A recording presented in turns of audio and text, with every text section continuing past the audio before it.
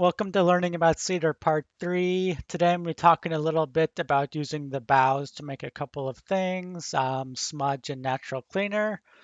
So I'm going to start off by showing you how I kind of peel and process the boughs and then how I can use every part to make some different things. So if you remember, this is a cedar bough, one of the ones I got from Tryon Creek after leaving an offering.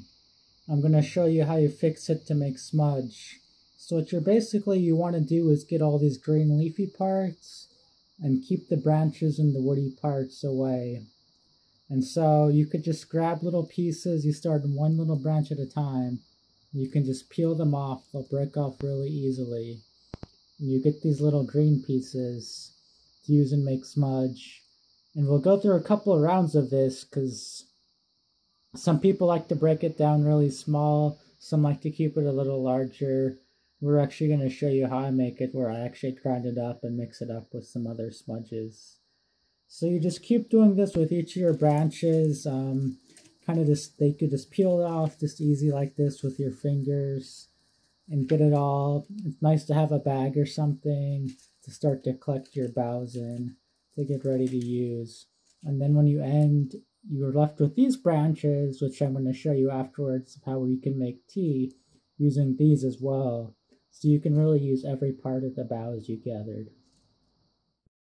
Now that you've got your boughs ready, I'm going to start off showing you how to make some natural cleaner because it takes a little longer to do.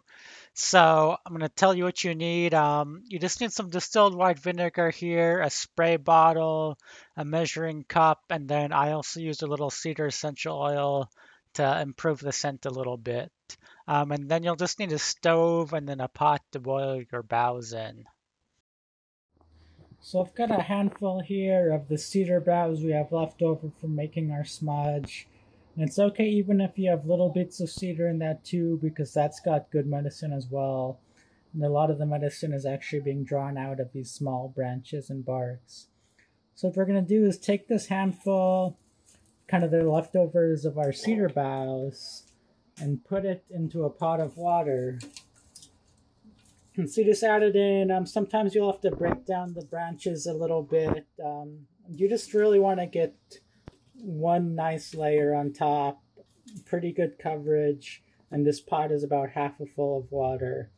And then once you get everything laid in there nicely, you just turn the heat on, your stove on, and let the water start to boil. Once your cedar started to boil, it starts to come off and give off the steam, which if you kind of waft it in and smell it, it actually smells really nice. And so this also has the added benefit of the steam kind of coming through and purifying and cleaning the air in your house as well. So as you can see, it's boiling pretty good now. So you can go ahead and turn the stove down to kind of a low, medium low. And then it's just going to continue to soak and dry out the good medicines and things from the cedar.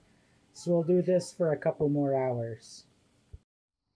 So now the cedar has been burning overnight. I didn't keep the stove on overnight because that's not safe, but in the evening I brought it back up to a boil to get it nice and hot and then just let it sit off overnight. And then I boiled it again this morning a little bit. As you can see, the water levels dropped as the steam's evaporated off. And then if you see the water, you've got this nice, deep, dark color. So usually when we make this cleaner, we give it about a day. Every so often, we turn it on and bring it up to a boil and then let it simmer a bit. And it just keeps drying out the different medicines and things from the branches and bark. So when it gets this nice kind of dark color, which you'll see in the next step as well, it's good and ready. And then if you can smell it as well, it smells really nice. So once your cedar's cooled down, you can go ahead and drain out the liquid, and you can see this nice deep dark brown color. This is a really good color to have. And then once you've got that ready, you measure it up and then you pour it into your spray bottle. And then you take an equal amount of your distilled white vinegar and then add it to your spray bottle as well and shake it up. And that's really all you need to do to make the cedar cleaner. If you smell it a little bit, you'll get a little bit of the vinegar smell as well still. And so that's why I like to use a little bit of cedar essential oil to help balance out the scent a little bit. Lemon and tangerine also work really well and pair nicely. And so lastly, I'm going to talk about making smudge with cedar. First, I wanted to share just a little bit about smudging and what it means to me. I've been taught that kind of smudging is a way to kind of purify yourself and kind of the atmosphere and environment around you as well. So usually when we're talking kind of a heavier talk, we're bringing people together and trying to start things off in a good way. It's always really nice to start off with a little bit of smudge. And lots of different indigenous groups and tribes use multiple types of smudge.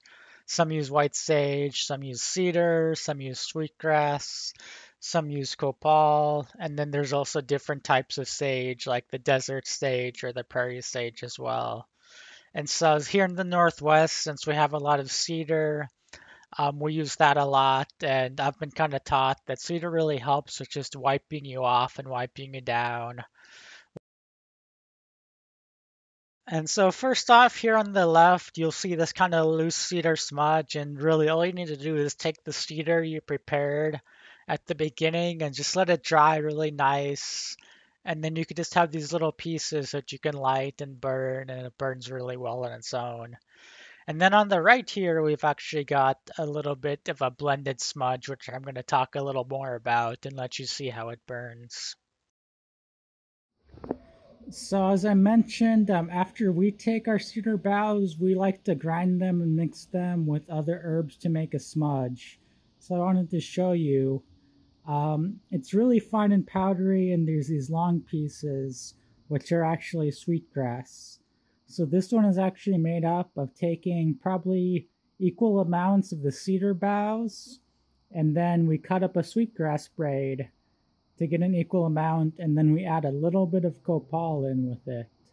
And we really like this. It's got a really nice, beautiful aroma, and we use it to kind of uplift and clean and really just come into spaces with good intentions. We like to use this smudge blend for.